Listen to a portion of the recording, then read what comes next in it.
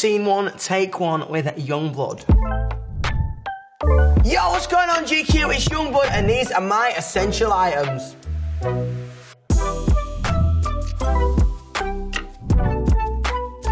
First up is my pink socks that are here, and we have a lovely example.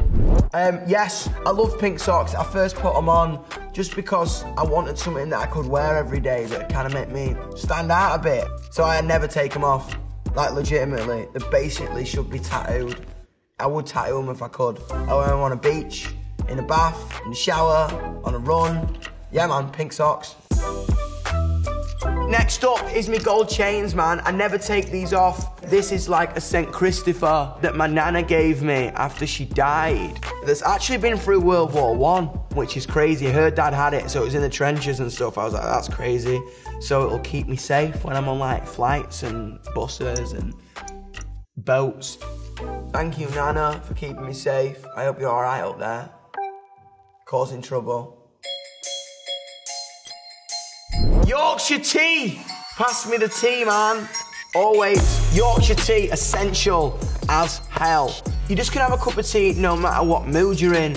If you pass your exams, if your album goes to #1, if your goldfish dies, just the perfect thing. And I'm from Yorkshire, so it's a very specialist tea brand. I would teach you how to make one if you want. It's kind of a bit of an art. You put your tea bag in, you put your hot water in, you let it brew for about a minute. You squeeze the spoon onto the tea bag so you get all the tea out of it.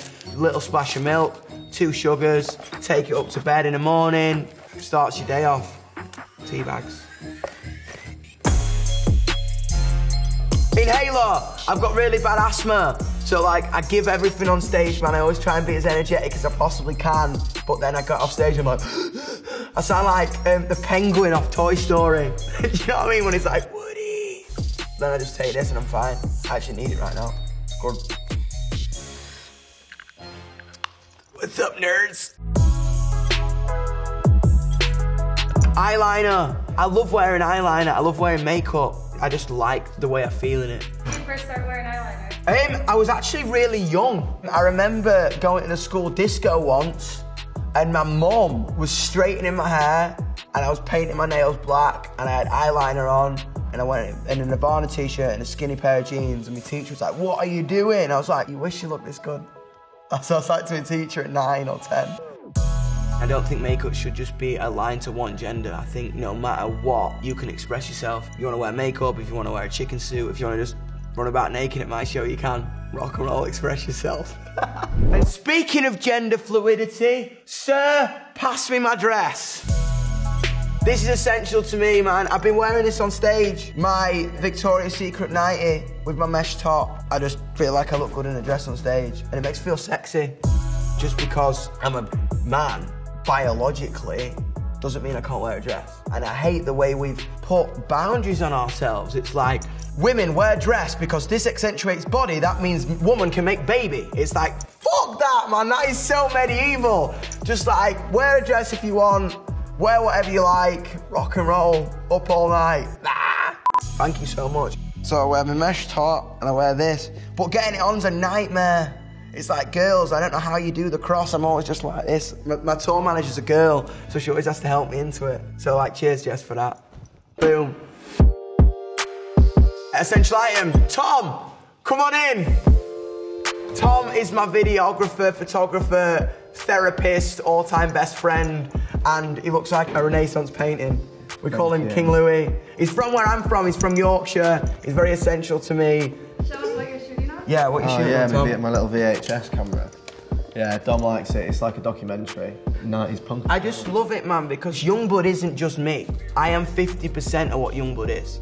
The other 50% is my community and things that go on inside it. It's that safe space where people can be. It's the 2 boys in the crowd who feel like they can kiss here because it's safe. Or it's the girl whose parents didn't understand that she wanted to shave her head and tattoo her face. but here she feels like she can be accepted. Or last week, someone went through a transition and they feel like they can be themselves here. And I never want to miss a second of that. Do you know what I mean? It's like a baby's been born. You don't want to miss a second of it growing. And this is where Tom comes in. Look, it's a bit of a vortex, innit? It's like, I'm filming you while you're filming me. Right, get out of here. Thanks, Tom. Thank you, Tom. Everyone clap for Tom. Everyone at home. Next up, Creepers. My favourite style of shoes ever. I was obsessed with the teddy boy movement, the fashion in the 50s and the 60s. I just loved how they look, man. They look so cool. And I don't know, they're my favourite shoes. They're just part of Yungblud's look. You know what I mean? It's like pink socks, chains, creepers, stripes, and a dress.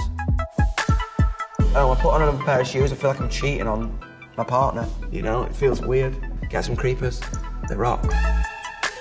So, I tried to bring a puppy into the building, but they won't let it in.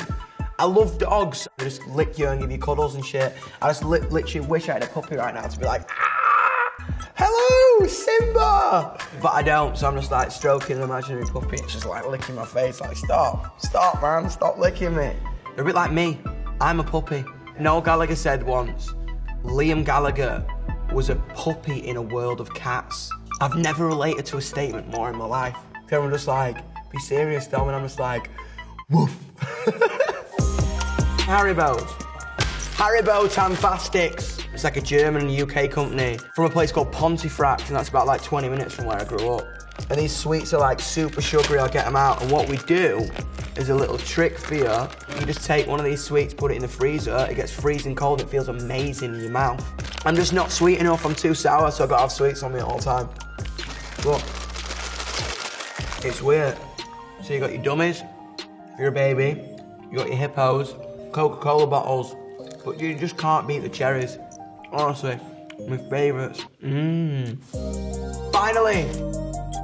Mate, everyone's gonna think I'm so greedy and fat because I'd like food. Chinese food. I think it's like a tradition that kind of I grew up with in my house. Friday night, if you've been good or had a good week, you'd like order Chinese food and watch TV.